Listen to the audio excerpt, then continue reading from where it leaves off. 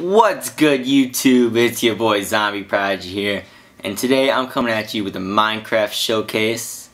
And this is a library I actually built in the bottom of a little cottage I made upstairs, and I just thought I'd share with everybody. So what we have here, this took a few hours. It's a 2-story library. It goes down to the basement of the house. You can get through a ladder. On the ceiling we have wither skulls all the way across. It's made out of logs, some stairs, and some planks pretty much. Got a nice little sitting area for enchanting, talking, reading your books. Got your brew stand. Got your chest with enchanted books in them too. My bad. I think one of them has one.